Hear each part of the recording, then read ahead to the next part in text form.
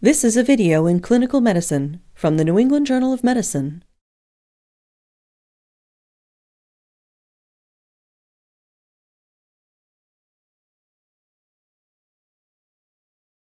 This video demonstrates the placement of intraosseous catheters in children, reviewing indications, contraindications, placement techniques, and potential complications. We will demonstrate manual insertion as well as the use of power-assisted devices.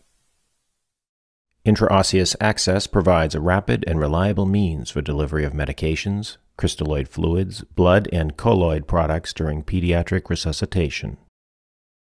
In addition, when intraosseous access is achieved, blood samples can be obtained for laboratory analysis.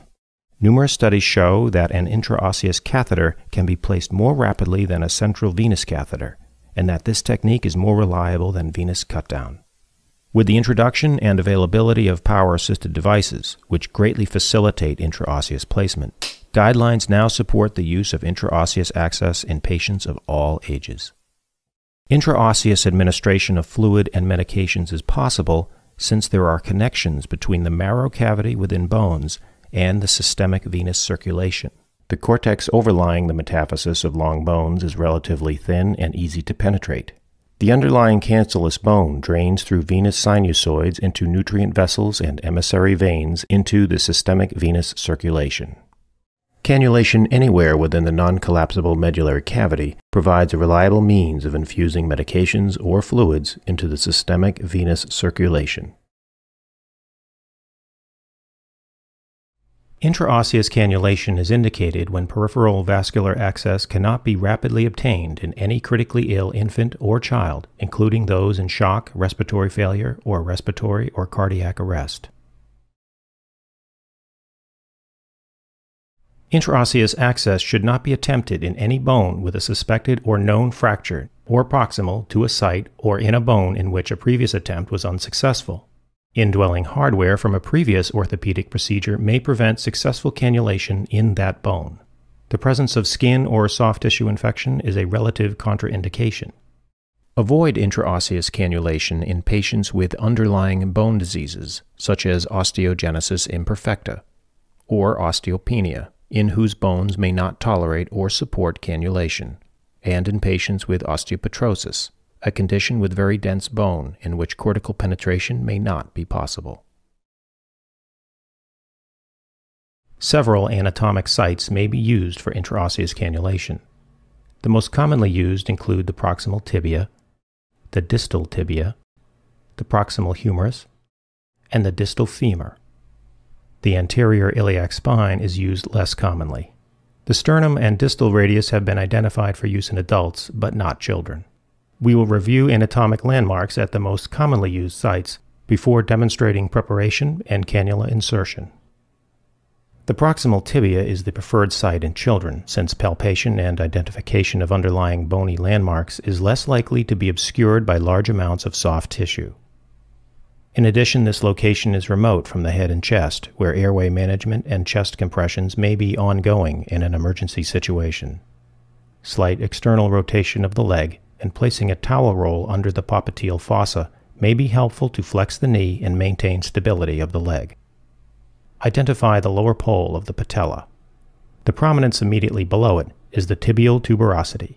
1 to 2 centimeters inferior and medial to the tuberosity is a broad, flat surface of tibia that serves as the targeted insertion site. The distal tibia has easily palpable landmarks in most patients. It has less cortical thickening than the proximal tibia, so it is preferred in older children. Place the hip in a frog leg position to expose the distal tibia. Identify the medial malleolus. The intraosseous insertion site spans the flat portion of the tibia, 1 to 2 centimeters proximal to the superior margin of the malleolus. When tibial sites are not available, or when previous attempts have been unsuccessful, the proximal humerus can be used for intraosseous cannulation. With the patient in the supine position, rest the ipsilateral elbow alongside the torso. Because the overlying deltoid muscle can make identification of landmarks challenging, begin by palpating the mid-portion of the humerus in the upper arm. Follow the bone proximally until the greater tubercle is appreciated. just anterior to the midline of the lateral shoulder and distal to the shoulder joint. This bony prominence is the insertion site. The distal femur can be cannulated for intraosseous infusion, though abundant overlying soft tissue and muscle often make identification of bony landmarks challenging. Therefore, this site should be considered when the use of tibial and humeral sites is contraindicated. To relax the quadriceps, flex the hip and knee slightly with a towel roll. The distal femoral insertion site is in the midline, just 1 to 3 centimeters proximal to the palpable epicondyles of the distal femur.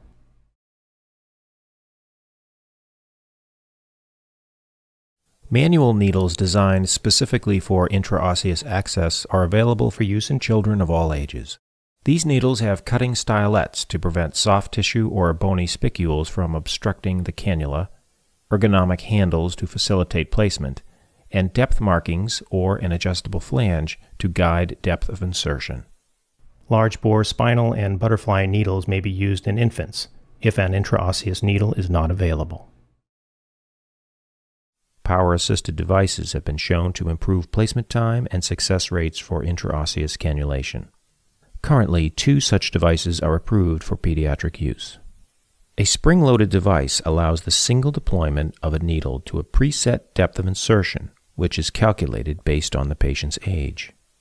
A drill-assisted device allows placement of either a pediatric or adult-length needle. The battery-powered driver and cutting needle facilitate penetration of the bony cortex, while the operator can control the depth of insertion by increasing or decreasing the pressure applied and by changing the length of time the drill trigger is depressed. Place all equipment on an open surface that is readily accessible. Make sure that approved biohazard sharps receptacles are nearby, since intraosseous cannulas are not equipped with retractable safety needles. Follow standard precautions. Wash your hands prior to any contact with the patient.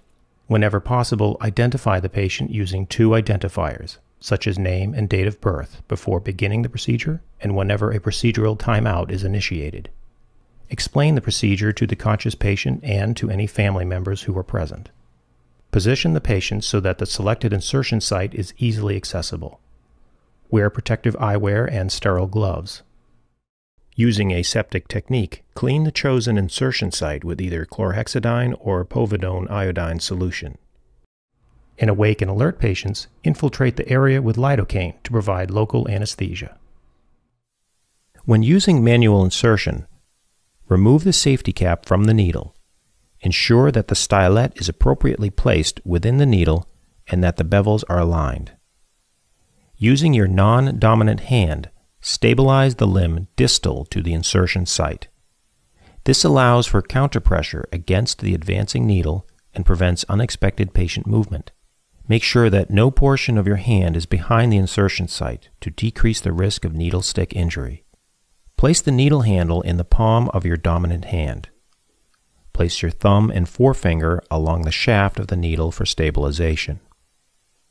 Place the needle against the skin overlying the site. Puncture the skin and continue through the soft tissue. Use firm, steady pressure and a rotating or coring motion to penetrate the bony cortex. You will note a sudden give with the loss of resistance as you enter the medullary cavity. Remove the needle cap and stylet. If the device has a supporting flange, adjust it so the surface is flush with the skin to stabilize the needle and to avoid inadvertent deeper insertion.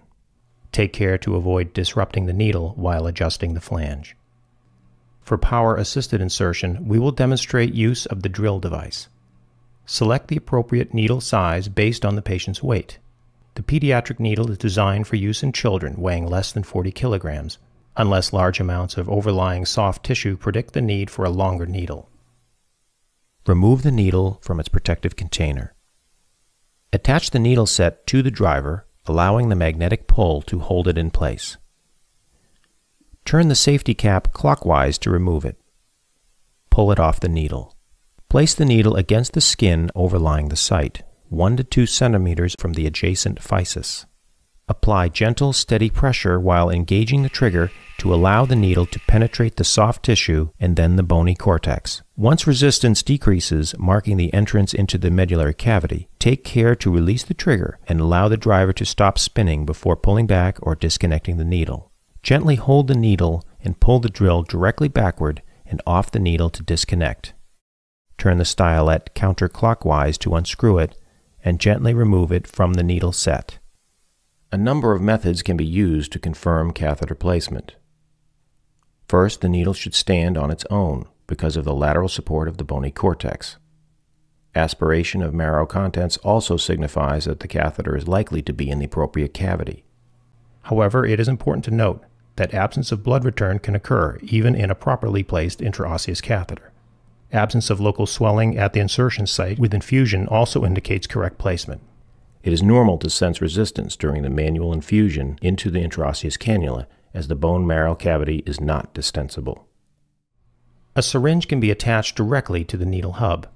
Alternatively, attach extension tubing to the needle hub to avoid further needle movement. Use wide-bore tubing when available. The marrow specimen you obtain on aspiration can be used for bedside glucose testing and sent for culture, blood type, drug levels, electrolyte concentrations, and pH and PCO2. Samples should not be used for analysis of complete blood count. Samples should not be sent for laboratory analysis after more than 5 minutes of resuscitation, if medications or fluids have been previously infused. A 10 cc saline flush is recommended initially to open venous sinusoids, as well as after the infusion of any medications.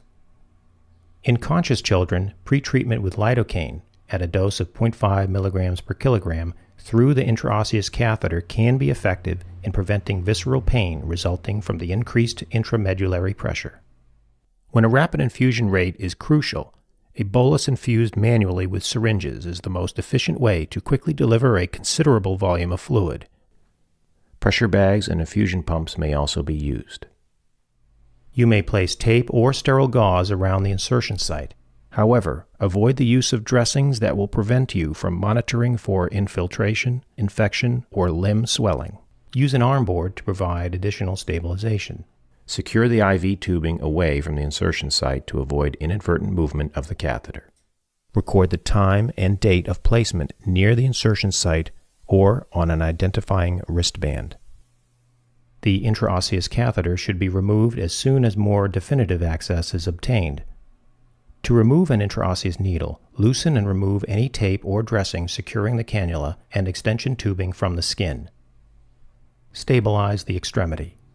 Firmly grasp the needle flange or connect a sterile luer lock syringe to the hub. Rotate the syringe and catheter clockwise while gently pulling the needle from the extremity. Place a sterile occlusive dressing over the insertion site.